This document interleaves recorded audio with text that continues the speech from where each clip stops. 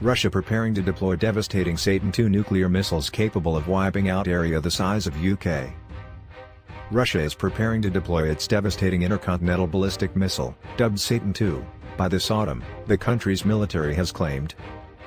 Dmitry Rogozin, head of the Roscosmos space agency, revealed the Kremlin's ambitious target to launch the Sarmat ICBM only days after Russia test launched the missile. Putin watching the launch of the missile. Credit, Reuters. The deadly projectile, nicknamed Satan II, can fly 11,000 miles. Credit, Reuters. The deadly projectile, nicknamed Satan II, can fly 11,000 miles, carry more than 12 warheads and has the potential to destroy an area the size of the United Kingdom. Rogozin said a unit is to be deployed to Uzhur, around 1,800 miles east of Moscow, with the Satan II later this year, according to the state-run Tass news agency. Russia successfully test-launched the missile on Wednesday with video showing the enormous 115-foot missile being launched from an underground silo, triggering an enormous fireball. It traveled almost the entire length of Russia, almost 3,600 miles, in around 15 minutes. The missile landed at Kuro Missile Test Range on the Kamchatka Peninsula in the far east of the country, according to Russian defense sources. The launch of the Sarmat intercontinental ballistic missile will give food for thought for those who try to threaten Russia, the Russian president warned. The separate warheads in the Satan II missile are capable of detaching from the main 100-ton missile before traveling towards their target at hypersonic speeds.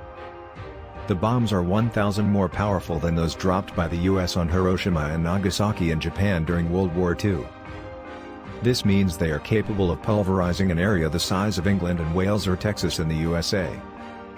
Just one of them contains 8 megatons of TNT equivalent explosive power.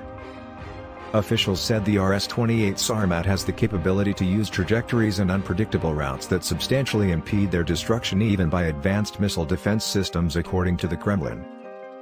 Russia's defense ministry bragged that the Sarmat ICBM is able to overcome any missile defense systems. Thanks to the energy mass characteristics of the missile, the range of its combat equipment has fundamentally expanded both in terms of the number of warheads and types, including hypersonic gliders, the ministry said in a statement. Douglas Berry, senior fellow for military aerospace at the International Institute for Strategic Studies, said Russia's option of firing it over either of the Earth's poles could pose as an obstacle to ground and satellite-based radar and tracking systems, Reuters reported. But the military expert said the proposed timeline to deploy by the end of the year is ambitious. He believes more testing will be needed before Russia is able to deploy the catastrophic weapon. A growing band of Kremlin insiders fear their Russian leader will resort to nuclear weapons to defeat Ukraine and halt a palace coup, reports say. Some elite members in Moscow are also questioning President Vladimir Putin's invasion of its neighbor and its economic and political impact. Putin's critics are spread across senior positions in government and state-run business, according to Bloomberg, who cited 10 sources with direct knowledge of the situation.